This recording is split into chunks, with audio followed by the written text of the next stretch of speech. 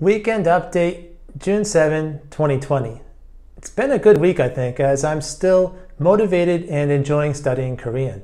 I stumbled on MIA Matt's old video about him talking about his AJATT experience.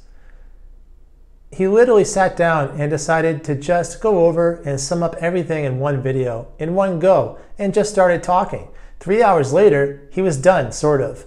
I'm working from home and it was kind of slow, so I just watched it while I worked mostly and finished it up after work. It's not the first stupid long video about language learning I've watched. I am a sucker for this stuff. Seabolt Speaks is one of my new favorite channels. As is typical, I was influenced by some of what he said. First of all, AJATT, or All Japanese All the Time, may have put a few personal spins on language learning, but he's not the first person by any means to try to learn a language by, well, doing everything in that language as much as possible. I did that with German way back in the day, and I know many other language learners did similar things.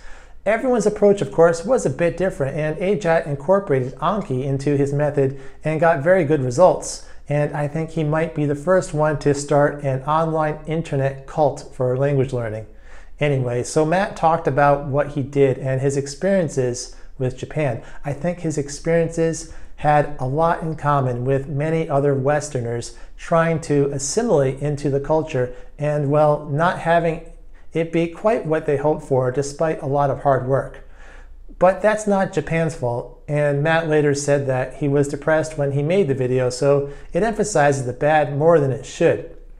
But I didn't think it was all bad, even if he was dwelling on the bad a bit more than people usually would, especially if they care about offending people and a culture, etc. I was super impressed with what he achieved and, of course, curious about his routine. I should have written down exactly what he did, but essentially it was Japanese all the time as much as possible. And he was a high school student and then a college student, so he had a lot of control over how he spent his time.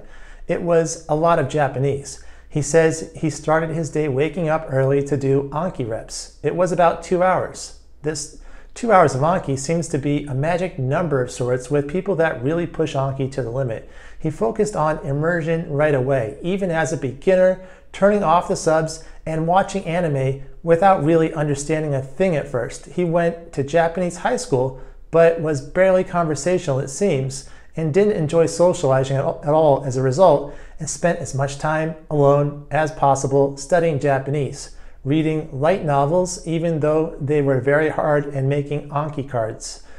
The most enjoyable time he had in Japan at that time was teaching English.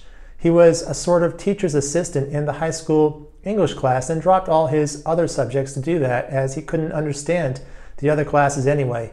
And then he worked as a counselor at a camp for a couple weeks teaching English and really enjoyed it. His host family thought he was weird, just studying all the time instead of spending time with them. They thought he would learn Japanese better being with them, but Matt didn't think so.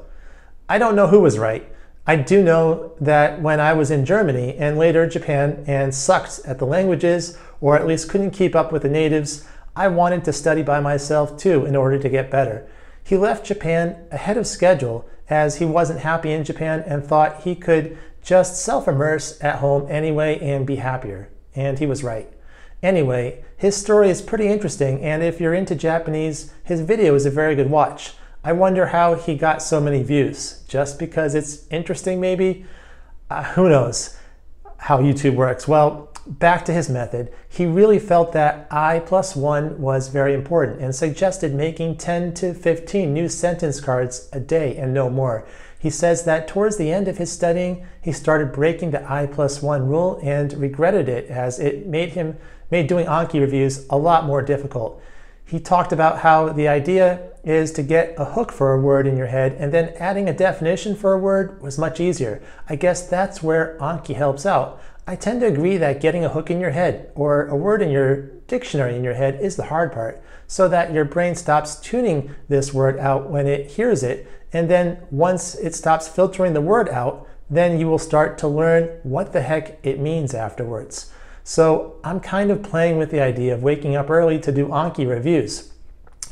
I wouldn't want to wake up a full 2 hours earlier. I think I've talked about my sleeping difficulties already, And so this might not be a good idea, but I'm curious and want to try it out. Today I have done about 2 hours of Anki. It's Saturday, so that's not a big deal for me. Actually, I adjusted how Anki counts time.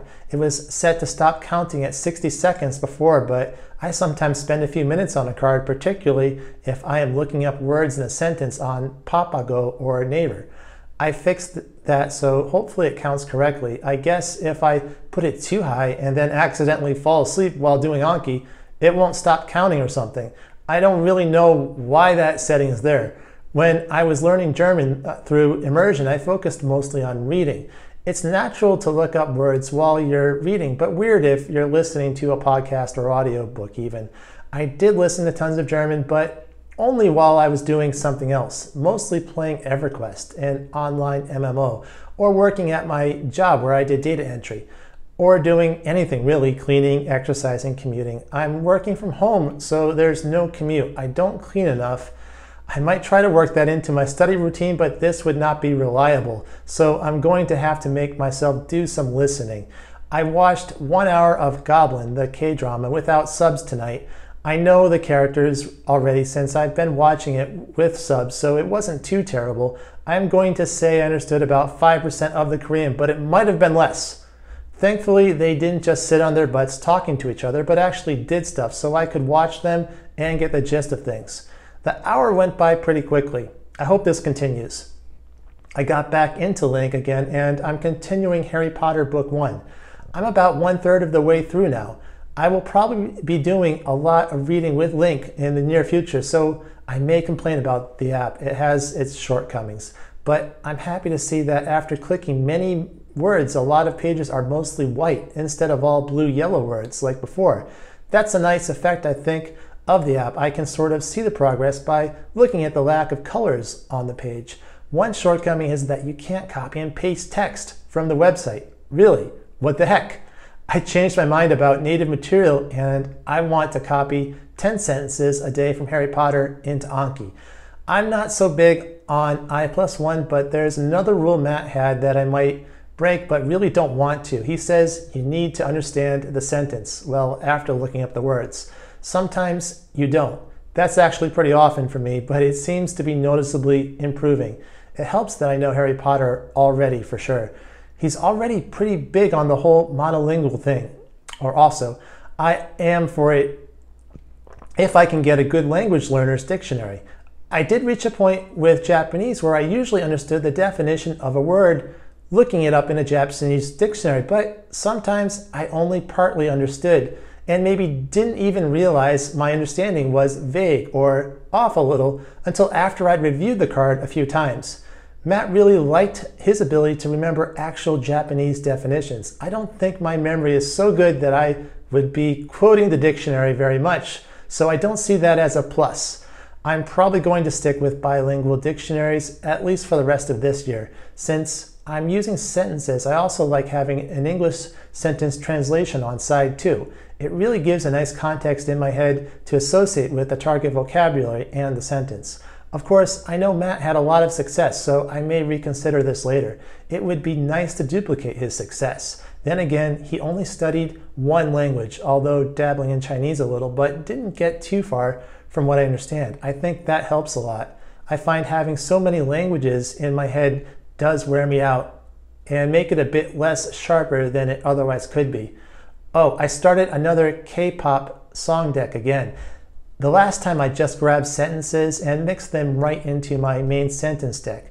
That sentence deck basically got too many leeches, not just from K-pop, but also from me getting excited about the example sentences in Naver a while back. But songs have crazy grammar, spellings, and are probably a terrible way to really learn the language.